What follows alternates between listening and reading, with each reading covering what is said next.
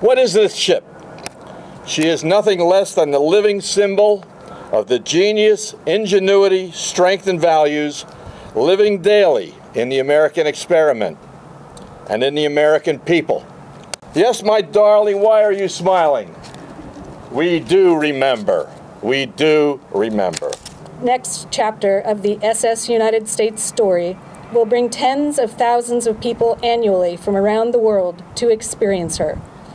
Okaloosa County has now allocated more than $10 million to reactivate the SS United States as the world's largest artificial reef in tandem with the Conservancy's land-based museum and visitor center.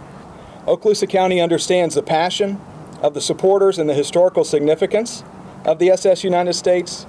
The vessel broke records as the fastest ocean liner in the 1950s.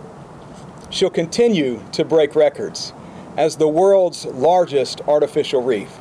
And we're excited today to be here to join with you in anticipation of what the future holds in this partnership between Okaloosa County and the Conservancy as we bring this jewel to Northwest Florida